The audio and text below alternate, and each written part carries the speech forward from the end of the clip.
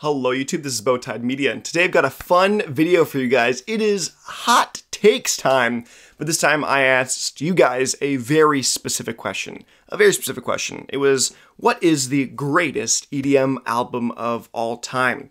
Had some good responses, had some not great responses. So let me just say this now, if you don't see your thing in this video, there's one of three reasons why your hot take was in this video. One, I haven't actually listened to the album, which was some part of it. I haven't listened to every EDM album that's ever existed. Two, it wasn't a hot take. On some platforms, I specifically said no Daft Punk and no Porter Robinson because those are universally loved and people still responded with Daft Punk and Porter Robinson. And three, your take just wasn't good. So you can choose which one yours fall into. deadmau5's W16 album. I know Joel said this was an album he slapped together, but the songs still feel all complementary to one another. Starting off the album with songs like Fourwear and Cat Thruster set up the song for an emotional but retrospective journey. Following up with songs like Glish and Imaginary Friend solidified the continuity of weary and wobbly soundscapes while holding its retrospective characteristic. And then capping off the album with 3 Pound Chicken Wing and Welk, then is such a spine-chilling progressed experience like no other. Seriously, those two songs are two of the spookiest and dark songs I've ever heard in EDM. And I didn't even mention Let Go, I mean you just did, which I will clarify is my favorite prog house song of all time, which is saying a lot. Having incredibly uplifting Grabbit's vocals and beautiful harmonic orchestral musicality being present in the intro, making it the best in the album. I suppose you could say it's a small review, and this is why it's my favorite EDM album of all time. Yes, that is definitely a small review, and while I did enjoy the project, I don't think it's deadmau5's best, and I also don't think any of deadmau5's albums can really be the best of all time in terms of EDM, just because it's just for a slightly different EDM audience, if that makes sense. deadmau5 is so cinematic or orchestral with this stuff, and it's not like classic EDM, if that makes sense, half the time. It is a little glitchy and electronic here and there, but it doesn't really.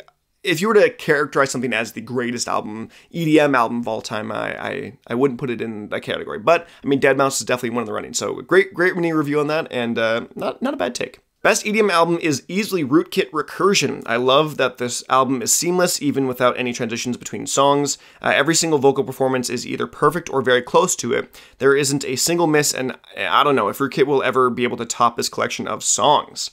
I didn't like Recursion. Not that I didn't like Recursion, I think I gave it a 6 out of 10 last year. It wasn't anything crazy. I don't know what you're seeing in Recursion that you saw in any other piece of music.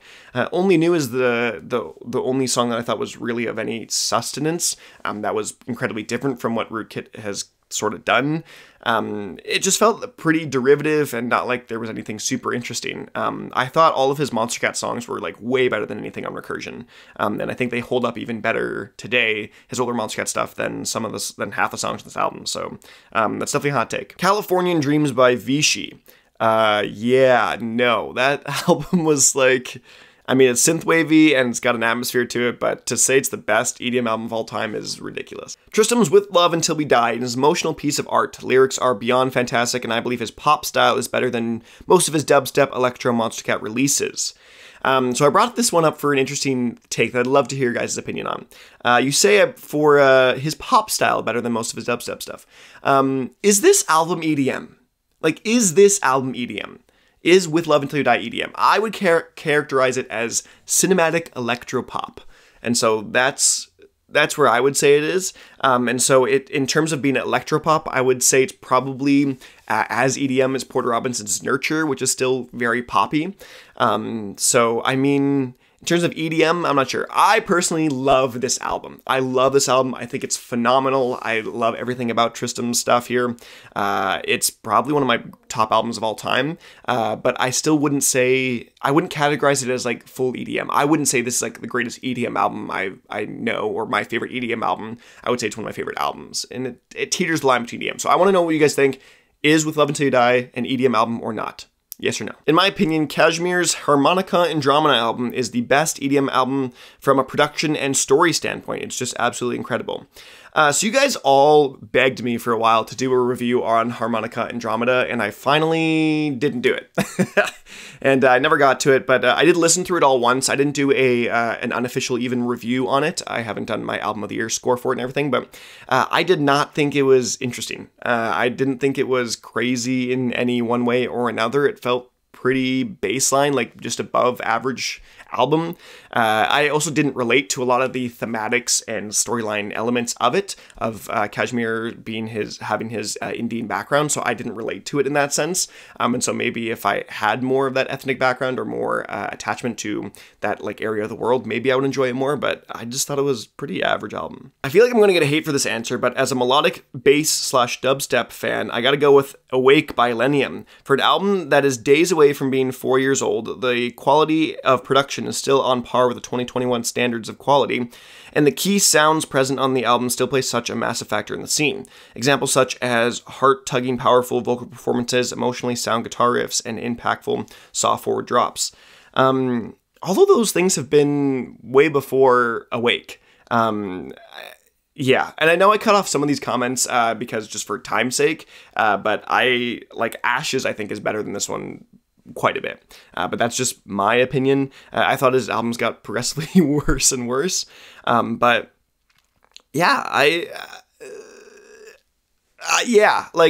get it. I definitely think this was better than Ascend, for sure. But to say it's the greatest EDM album of all time is definitely a hot take. Xylance's We Are Dust is really just blowing everything else out of the water for me personally. It's not a hot take, but it's worth it to get it there. I would say it's a hot take. I did get a few comments like this, but I mean, I would say it's a hotter take. I would be interested to know, because I said like no Daft Punk or more no Porter or more Madion's kind of in the same boat. Do people that really like this album, do you think that this is better than like Madion Adventure? Do you think this is better than Worlds or Nurture? Do you think this is better than Discovery or Random Access Memories? People that really like We Are Dust Silent, do you like it more than that? I think the album is like good. I don't think it is like great. I don't think it's like godlike. It is not my style for the most part though. So Nero, Welcome Reality. Overall, so many well-produced songs with amazing vocals that still hold up 10 years later. Also has a cool narrative to follow along with the album flows. The album flows well from start to end. Definitely a huge influence on a variety of modern EDM today, which I feel like it doesn't get enough credit for, or at least enough recognition for. You know, I'm semi on board with this one. I loved Welcome Reality. I was a little behind the scene on that when I got into EDM. The album had sort of come out at that point, so I went back and listened to it. And so I wasn't a part of the release or the pushing out of the album. I wasn't in the scene at that point, but I really did enjoy it. I agree with some of your points here. To say it's the greatest of all time, probably not. I think it still does hold some influence today, especially that I know it doesn't really count, but the Skrillex remix being on this album, or at least the bonus kind of track, was a big part of the EDM scene at one point. And I mean, that's just kind of Skrillex in general, but I agree with you. I think Nero gets a lot less credit nowadays than they should. Riot's Dogma Resistance. Although I understand most of its critiques, I find most of them stem from most of the singles being revealed before its release and there not being enough fresh content. However, after taking a step back, each song is fantastic, heavy bro step, which is packed to the brim with energy and great sound design, with other styles sprinkled in to add a bit of spice. The additional bonus track, Take That, being a fantastic breath of fresh air from Riot, and adds to the album's overall quality. Alongside all this, there are two good interludes with a fantastic movie-like intro. Overall, an amazing piece of work. I would agree that I think Dogma Resistance is quite a strong album. I didn't understand the critique about it not being, or so much stuff being released beforehand. I don't think that's a good critique for the album as a whole, because the album as a whole you need to listen to as like a whole, so it doesn't matter when the stuff gets released, but your critique of it should be as the whole project. And so I've never understood those critiques. I enjoyed it quite a bit. It's not my bread and butter style of music I like to listen to, but it was solid. I definitely wouldn't say it's the greatest EDM album of all time. I definitely think We Are Dust was better than Dogma Resistance, though. Might get some backlash, but honestly, Welcome to the City of Oz is actually amazing. How Justin O manages to tell a story via his older releases, plus some really cool atmospheric transition, is really cool to me. And the dystopian city-esque vibe is pulled off spectacularly. I agree. I definitely agree on this one. I don't think it's the greatest EDM album of all time, but I loved this project. I was a huge fan of Welcome to the City of Oz, and the video storytelling, the graphical storytelling of the project in the music videos is fantastic. I thought it was well put together, and even though it was put together across like, what, 2.5 years, again, I don't really care about that. I just care about the end product, and I was a huge fan.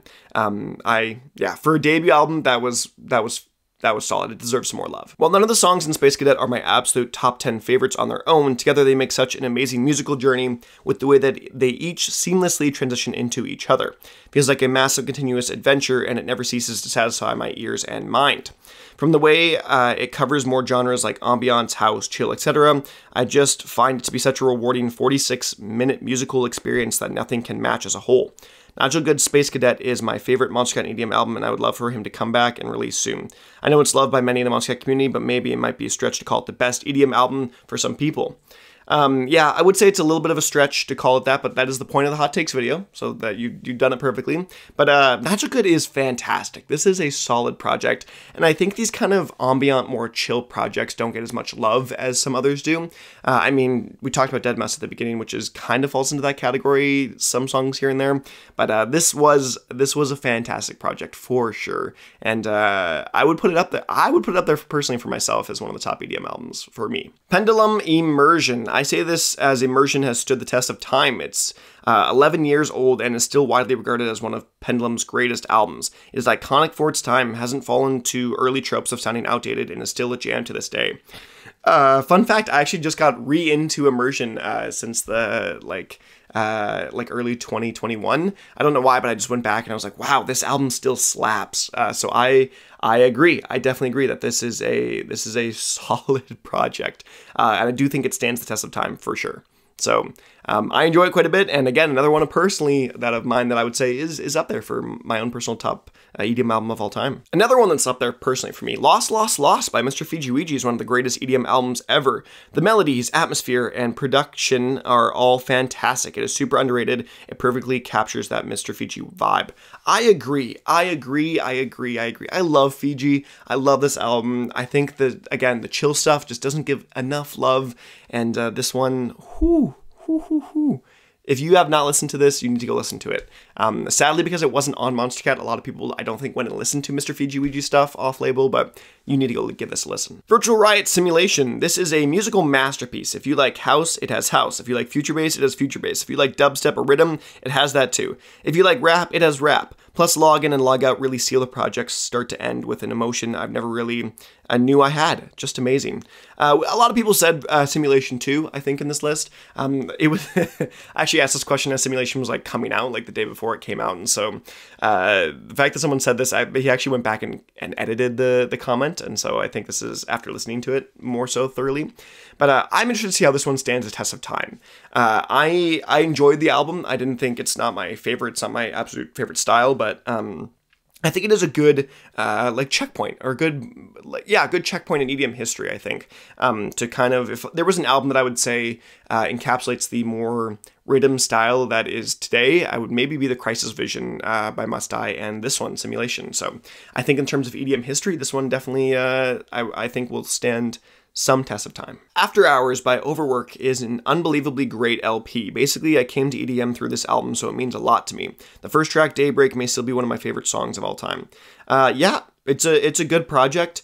It's another one of those that's kind of edging the line of EDM and not EDM. It has that more of that cinematic sound to it that's a little different than Tristram's, like I said earlier. But still a good album. I wouldn't say it's the greatest of all time, but a solid one for sure. And finally, AU5 Divinorium. I think that's how you say it, Divinorium. Each track on it sounds unique and really interesting, but it maintains cohesion throughout. Really well mixed and mastered, and there's not a single song on it that I couldn't listen to on repeat.